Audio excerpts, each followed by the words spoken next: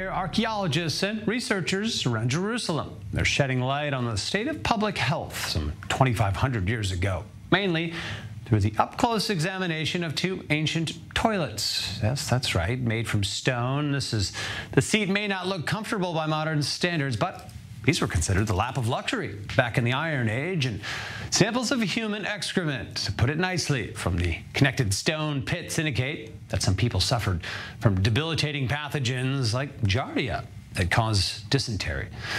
Now we're joined by Dr. Piers Mitchell, Department of Archaeology, University of Cambridge, and the co-editor of the International Journal of Archeology. So thanks for being with us.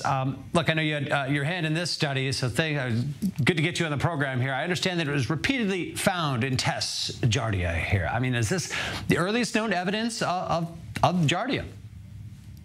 That's right. So I work with some colleagues to the Israel Antiquities Authority in Tel Aviv University, and we studied samples that came from underneath these 7th century BC latrines.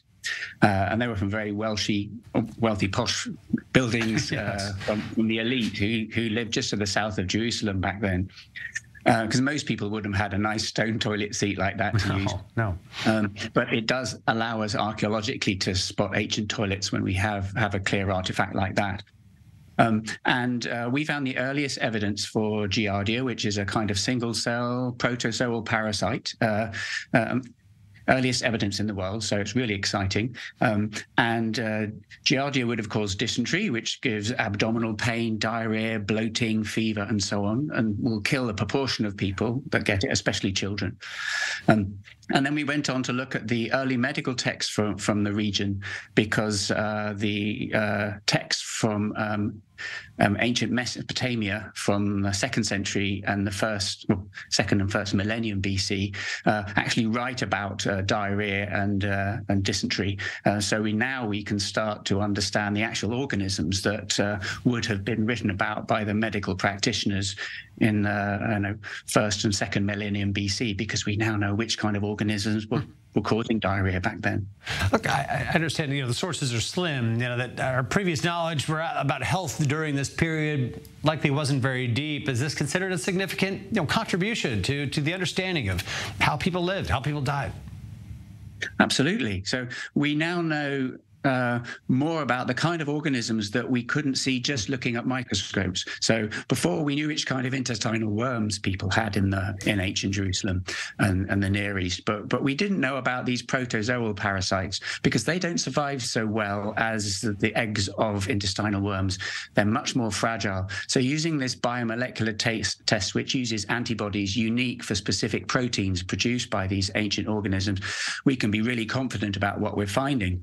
And to be extra sure, I retested these samples 3 times at different points over a year to make sure we weren't making a mistake. There was no false positives. So to get that reliable, reproducible result is really reassuring.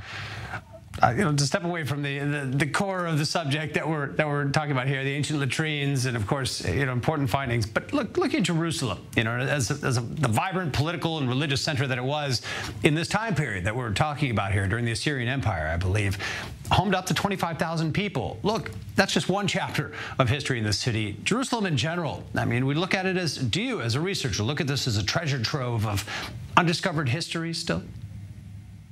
Well, obviously, certain towns have a much longer history than others. And it was the ancient Near East, which is where people first invented the idea of having a town, of settling, of farming.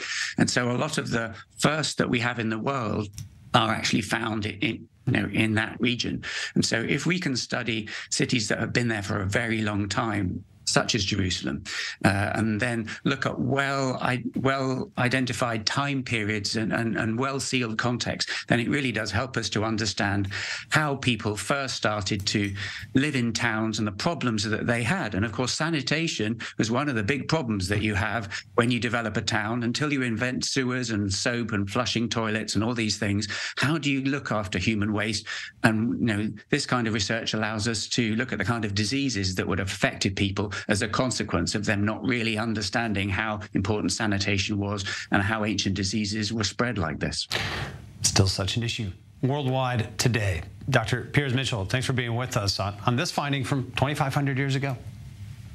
Pleasure.